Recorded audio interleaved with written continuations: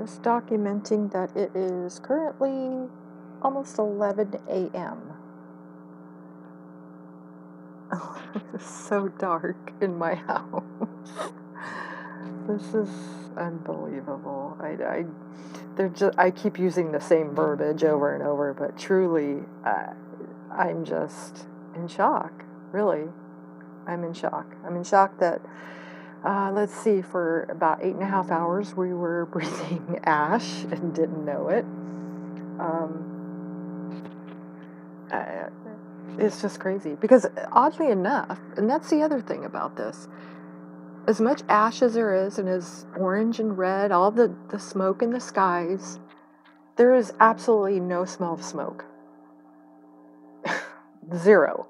Either I've become really accustomed to breathing and inhaling and smelling, fire, that I've acclimated myself to that, or I don't know. It's just unbelievable.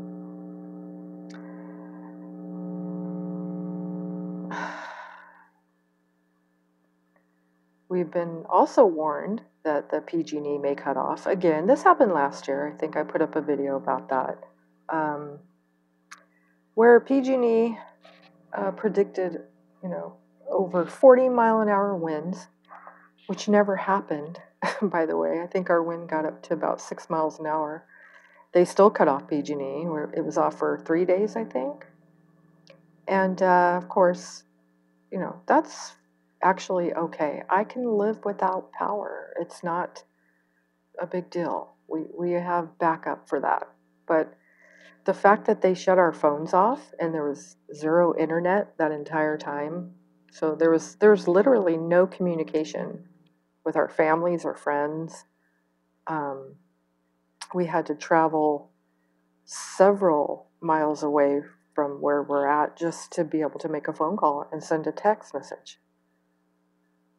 And along with the warning, this is so funny to me, along with the warning that PG&E will cut power, they also said, oh, by the way, try not to call 911.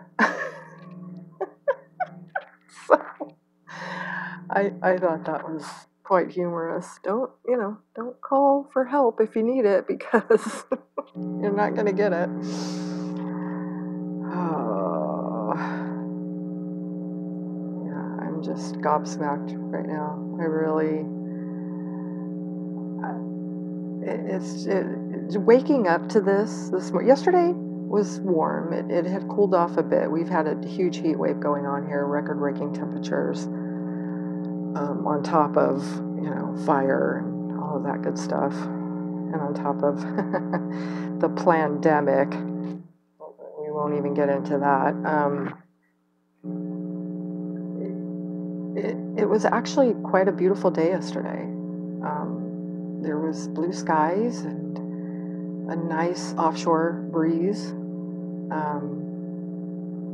quite pleasant. And then we wake up to this nightmare again. It's just amazing how quickly they can turn the tables.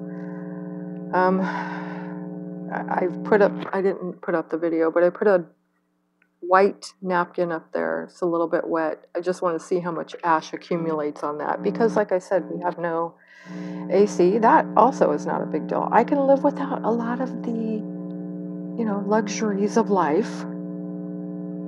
But to not be able to leave your window open to get fresh air is just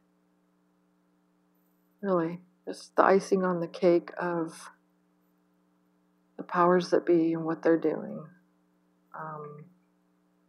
But I will say that I will not let this destroy me, even though we can't work in this. Work is shut down right now, so, paying rent and all that good stuff is on hold. But I'm not. This is what they want. They want us to cower in our homes and be depressed and, act crazy, act out, so that we can have the finger pointed at us like, we've done something wrong. But I will not let this get me down, because I know ultimately God is in control. God is in control.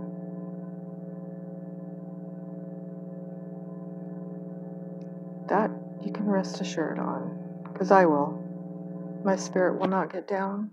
My soul will still soar with positivity, with truth.